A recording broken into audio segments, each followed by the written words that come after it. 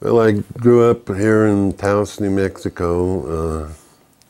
During World War II, my parents moved all around, but they moved back here immediately after the war, and I've been here ever since. My granddad came here in 1898 the first time, and just he liked it here, so he ended up staying. And by the 20s, my granddad built this house and started bringing the whole family out here. One of my aunts, Belle McCarthy, built the Sagebrush Inn originally back in 1934 or thereabouts. My mother came here actually in the 30s to study with Andrew Dasberg and end up staying and meeting my dad, who actually my mom, I think, rented my grandfather's house over on the Loma back sometime late 30s and met my dad that way.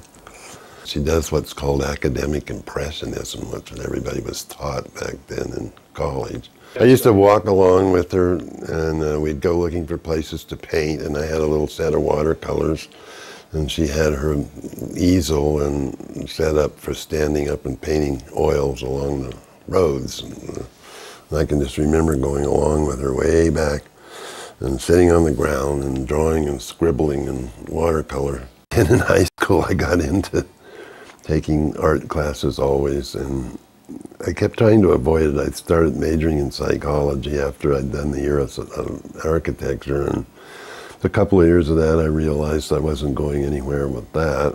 I didn't know what I would do, and meanwhile I'd been painting all along on the side because I was an illustrator the time I was in the military, so I just kept working on doing painting. And then I found this teacher, Sam Smith, and I took a class with him that was an elective, and I started getting A's from him.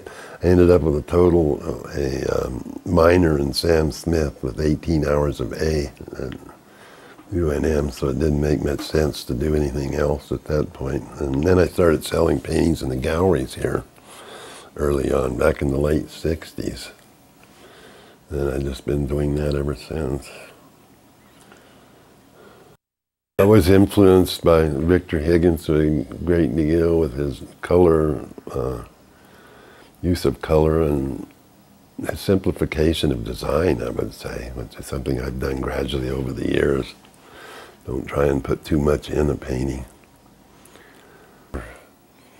I'd say I just was born to be an artist.